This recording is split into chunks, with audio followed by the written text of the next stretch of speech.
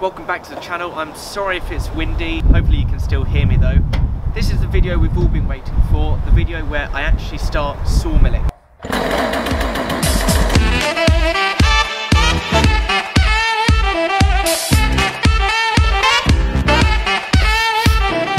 So, in this video I'm going to be sawing up some beautiful ash logs. Before we start sawing up the wood, I'm going to give you a tour of the sawmill, show you how to use it and tell you all the features it has. So let's get straight into it. So on each log lifter, each one comes with their own scale, which is in inches, and the log lifters rise and fall independently, so you can actually cut diagonally if you wanted to make some signs. I'll show you a clip now from LOGOSOL's video.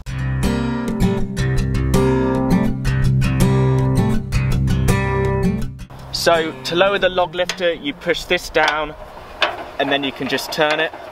And to raise it back up again, you just turn it the other way. Like that. Now the log lifter is made from solid aluminium, and I think the grooves in the track are steel, which is a stronger material. This sawmill may not look like it can lift a lot of weight, but trust me, it is very strong. And if you can fit the log on, it will lift it up. So as long as your log fits on this area, basically the sawmill will be able to lift it. If you look at LOGOSOL's promotional videos, they are cutting huge trees on that. So if you're interested in cutting large trees or just seeing what this machine can take, then I'll put some links in the description to their videos so you can check them out as well. So the log lifters come with this cam locking system. So when you put the log on, you'll just butt this as close as you can to the log and then tighten it like that. Now the chainsaw I'm using is the Stihl MS 661, which is a very powerful chainsaw. So the good thing about this sawmill is you can actually use your own chainsaw, you don't need to buy a new one. As long as your chainsaw has this style of locking system for the guard, with the two hex nuts instead of the toolless locking system, then it should work with the sawmill. Now LOGOSOL supply you with these two specialist hex nuts with another thread on the end, so that you can turn it upside down and mount it through these holes on the sliding carriage.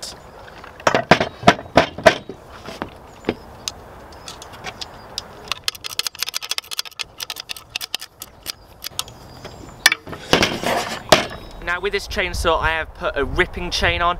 I'm pretty sure that is a must. Now I've already sawed up the ash and I can tell you the surface from the ripping chain is very smooth. My experience before using the sawmill, I thought a chainsaw cut is the roughest thing you can get, and that is true. Normally with a crosscut chain, when you cut a tree down, it's very rough and you can see the lines and everything. But because this is a perfectly flat jig and you're using a ripping chain and the log is securely mounted to the log lifters, it basically cuts perfectly straight and it's ready for sealing and anything like that. So if you're worried about the slabs not having a smooth surface, you don't need to worry about that. The surface is very clean. Now the logs I had were just too small to fit on their own between the two log lifters. So what I've done is I made this base, which is basically 2 sheets of MDF supported with some 2x4s screwed to it. So all I did was place it on the log lifters like this.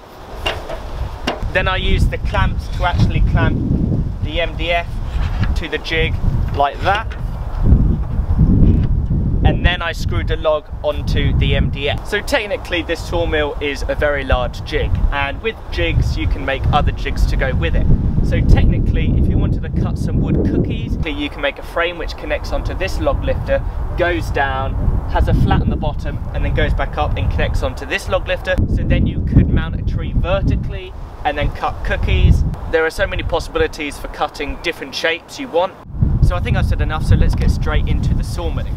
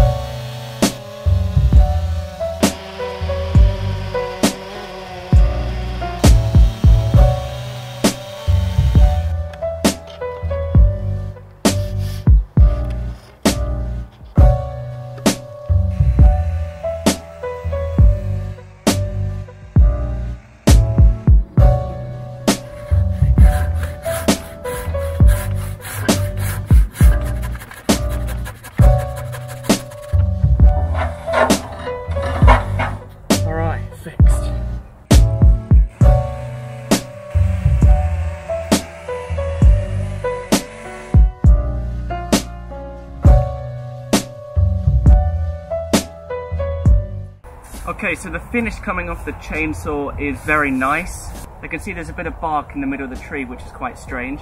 So maybe I can do something with that. Now I'm deciding whether I should get 3 more planks out of this log or cut it in half and get 2 big ones. I'm not sure how far this bark goes down, and I'm not sure if this crack goes into the middle, so my best bet is probably cutting it in half because the wood might warp a bit, and then I got to plane it to make it flat again. So I think I'm going to cut it in half and then get 2 big boards, and I can make some table legs out of them or something. So I'm going to do that now.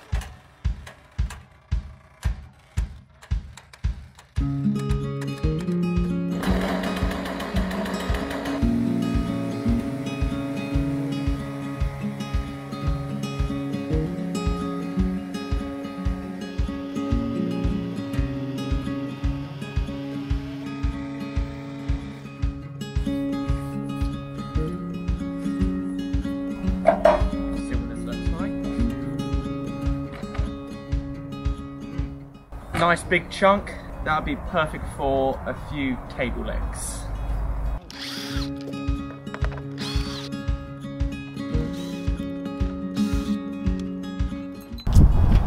Right, so there we go. I had a lot of fun using this sawmill and I can't wait to use it even more in the future.